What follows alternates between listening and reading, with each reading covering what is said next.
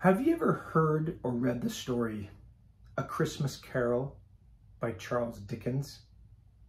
It's a fantastic, wonderful story about Christmas and the spirit of giving. Well, today we're going to read A Christmas Carol. It's an adaptation of the original story by Charles Dickens in the library, The Lit for Little Hands. It's a lot of fun because it has moving parts. See? Let's read it. Ebenezer Scrooge was the meanest miser the world had ever known. Even though it was Christmas Eve, Scrooge worked away in his counting house. Scrooge hated Christmas. His clerk, Bob Cratchit, shivered at the bitter weather and the bitter company. "Bah! Humbug! If I could work my will, every idiot who goes about with Merry Christmas on his lips should be boiled with his own pudding and buried with a stake of holly through his heart." At home, that night, Scrooge heard a terrible clanking. Suddenly, the ghost of Jacob Marley, Scrooge's former business partner, floated through the locked door, surrounded by a heavy iron chain. Punishment for all the cruel things Marley had done while he was alive. "I wear the chain I forged in life. I made it link by link and yard by yard." Marley warned Scrooge that he would also have a chain, and his would be even longer if Scrooge did not change his ways. "You will be haunted by 3 spirits," Marley said. "Expect the first tomorrow when the bell tolls 1. Scrooge went to bed, but as Marley promised, when the clock struck 1, the first ghost appeared. Softly, the ghost said, "I am the ghost of Christmas past." "Long past?" asked Scrooge. "No, your past," the ghost replied.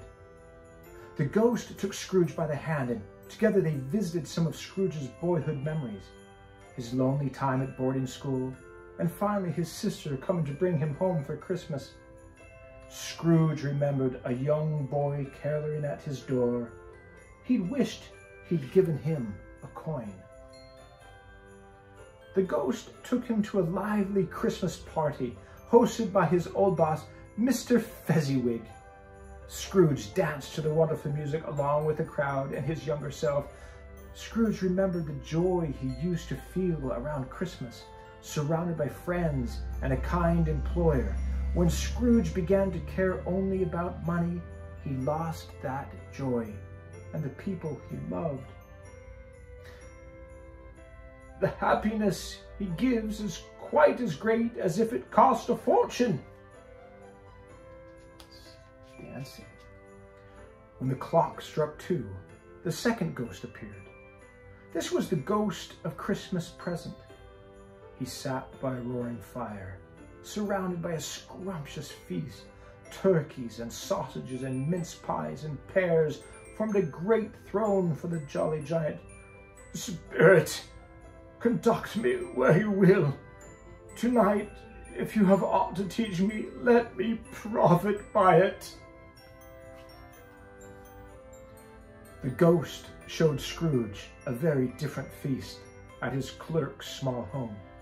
Bob Cratchit's son, Tiny Tim, walked with a crutch, but he smiled widely at the meager Christmas meal before him.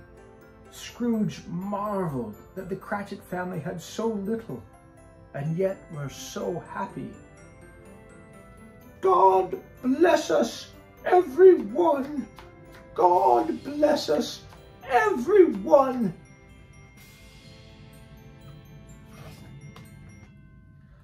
When the clock struck 3, the third ghost appeared. This ghost was cloaked and silent, but Scrooge knew it must be the ghost of Christmas yet to come. Looking into the future, Scrooge saw the mourning family of poor Tiny Tim. Scrooge's heart broke to think that such a joyful boy might die. Then the ghost pointed to a forgotten gravestone. The inscription read, Ebenezer Scrooge.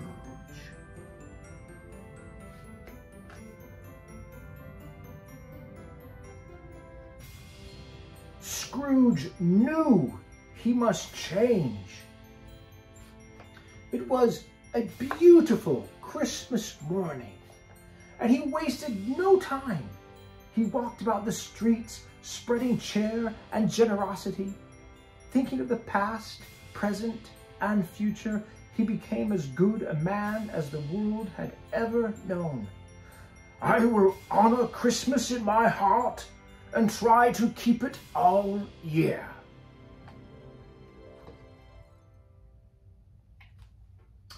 A Christmas Carol, an adaptation for kids by Charles Dickens and adapted by Brooke Jordan. A Lit for Little Hands book, published by Familius.